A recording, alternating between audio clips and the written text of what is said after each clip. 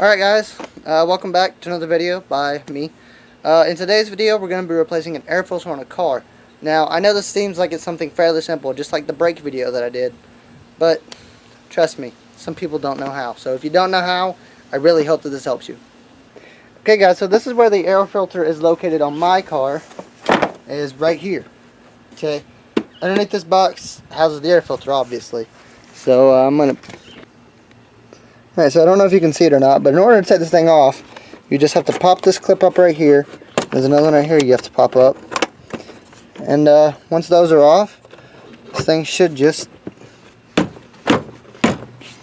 come right out. Now, there we go. And there you go.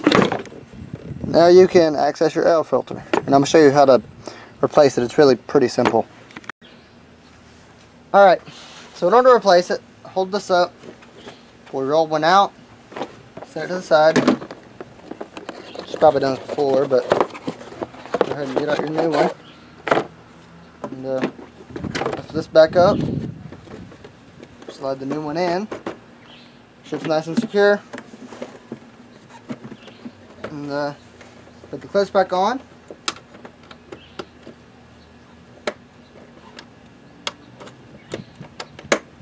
There you go, your air filter is replaced. Now I know this isn't a true car fix / replacement video, but I just figured I'd bring you guys something, and some of you may not know how to replace an air filter in your car. So alright guys, so if you like this video, be sure to leave a like, subscribe to my channel, and like I always say, stay tuned for more, because I promise there will always be more. See you guys next time. Bye.